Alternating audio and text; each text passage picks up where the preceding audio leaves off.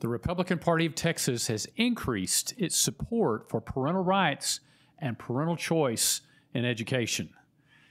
In mid-June, I and the THSC team spent our time at almost a week in the hot, humid environments of Houston, Texas, as we attended the Republican Party of Texas convention. The Republican Party of Texas convention is the largest convention of delegates in the free world. There are almost 5,000 delegates there, and that is the event in which the Republican Party of Texas comes together, and delegates elected from the local level all over the state of Texas representing the party come together, and they do several things. Number one, they elect party officers, chairman, vice chairman, and a committee man and a committee woman from each senatorial district to represent the state of Texas on their board of directors. Secondly, they adopt a platform. That is, they adopt a statement of positions that reflect the position of the Republican Party of Texas. And this year, like many other years, we adopted a very long platform, 275 planks. That's a long platform, but it reflects the position of the Republican Party of Texas as presented by its delegates. So the interesting thing about this platform, people sometimes say to me, Tim, why does the Republican Party, why do the political parties matter? Well, they matter because the political parties are set up to reflect the position of the delegates who attend these conventions and adopt a platform that reflects the position of that party. And then those delegates hope and expect that their elected officials in the state legislature will adopt legislation to reflect the values and positions reflected in that platform. And many years ago, in fact, almost 40 years ago, when Lindsay and I started homeschooling our children in 1984, we lived in an environment in this state where the Attorney General was seeking to outlaw homeschooling. People were being prosecuted for homeschooling under the compulsory attendance statute. And so we were looking for ways, how do we defend the fundamental God-given right of parents to raise their kids as they see fit, including educating them at home. And so one of the things that we did in the 1980s was we encouraged people to go to their precinct convention to adopt resolutions supporting homeschooling, to send that up and go to the convention to work for the adoption of a plank supporting home education. In 1992, I should say I went to my first Republican convention in 1986. And in 1992, I got myself appointed to the Republican Party of Texas Platform Committee. And I worked to get myself on the Education Subcommittee. And shockingly, there were about 5 to 7 of us on that committee. 3 of us were homeschoolers. And that was the beginning of the love affair, the support between the Republican Party of Texas and the homeschool community. We convinced that committee and later the whole platform committee and the delegates at that convention to adopt a plank saying that we support the fundamental right of parents to raise their kids as they see fit, and we support home education, and furthermore, we oppose any effort to regulate homeschooling.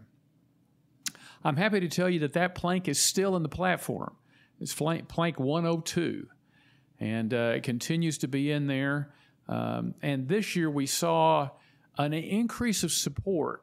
So let me explain how this works. So you have a platform, you adopt it, and what the party started doing several years ago is they started adopting what they call a legislative priority. So they take I think they take the top 15 and say, these are the most important issues to us, and we want those to be a focus of support by our legislators in the Texas legislature.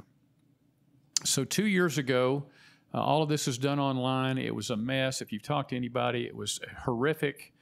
We worked really hard. We could not get parental rights or homeschooling or parental authority, anything like that, in the top 8 is what they choose. This year, depending on how you count those, of the top 8, about 4 of them are related to children.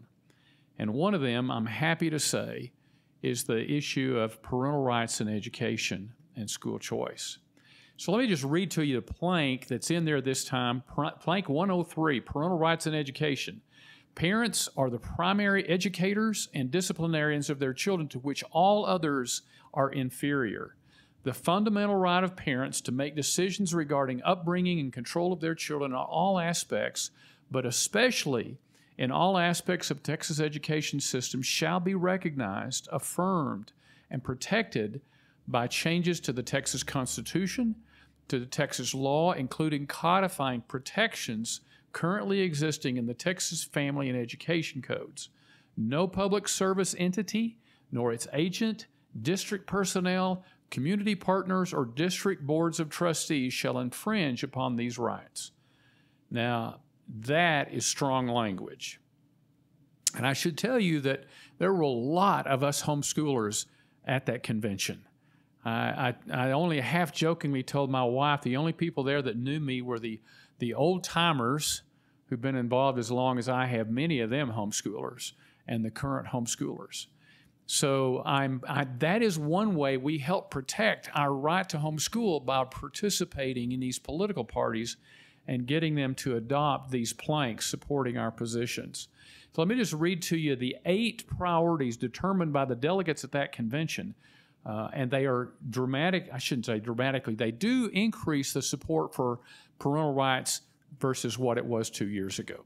So these are the 8 priorities: protect our elections, ban Democrat chairs in the state legislature, abolish abortion in Texas, stop sexualizing Texas kids. This relates specifically to obscenity in the current libraries and the public schools. Ban gender modification of children.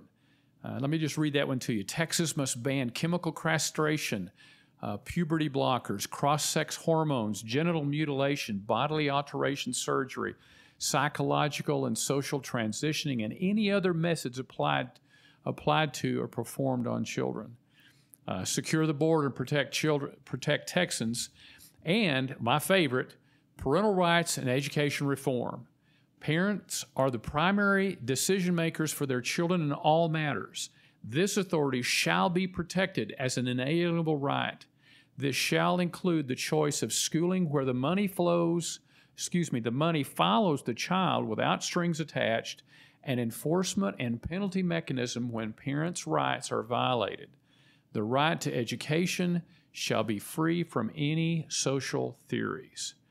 That is a dramatic increase in the focus on the fundamental right of parents, and I'm happy to say that that is the position of the Republican Party of Texas, and we will be working in this next legislative session next spring to help implement those things, to protect the fundamental God-given right of parents to raise their children as they see fit, and to enhance the choices that parents have.